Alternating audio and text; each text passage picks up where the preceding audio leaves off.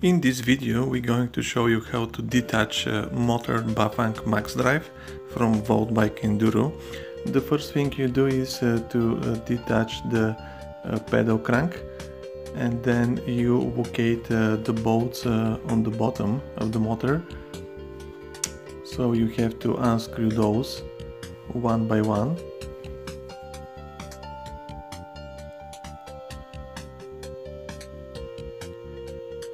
And once you remove them, you can easily detach the plastic cover of the motor.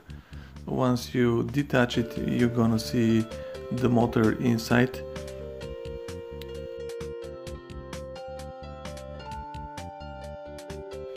Step number 2 would be to remove the chain ring. In order to remove the chain ring, you have to unscrew the 4 bolts on the chain ring.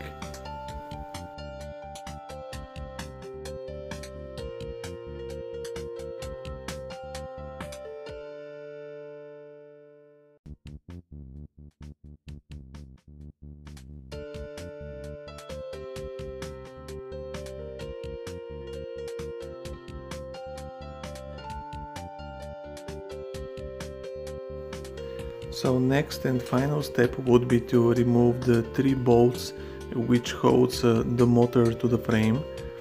So those bolts, they consist of 2 pieces. So once you remove them, you have to remove also the second piece from the other side of the motor.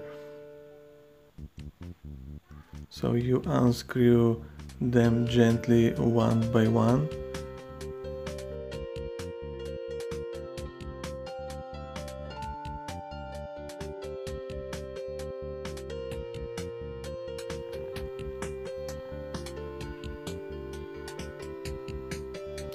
And this is how the bolt looks like. It consists of 2 pieces.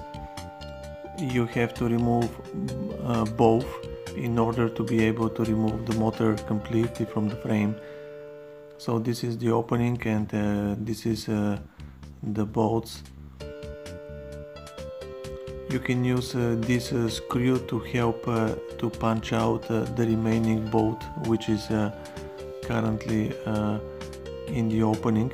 So you just screw it in gently, and just using a hammer you can just try to punch out the remaining piece of the bolt. You just take it out gently, and that should be it. You have to do that for all the 3 bolts. Again, you can use also the head of the bolt to do that.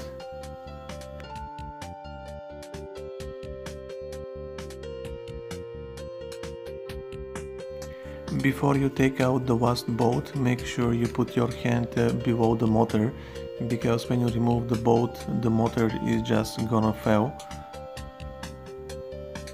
Make sure you support the motor.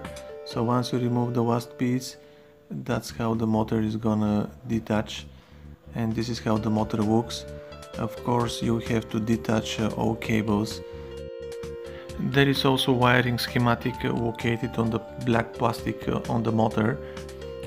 In general, what you do is you disconnect the cables one by one, and if you have a new motor, you just connect the new motor in the exact same order.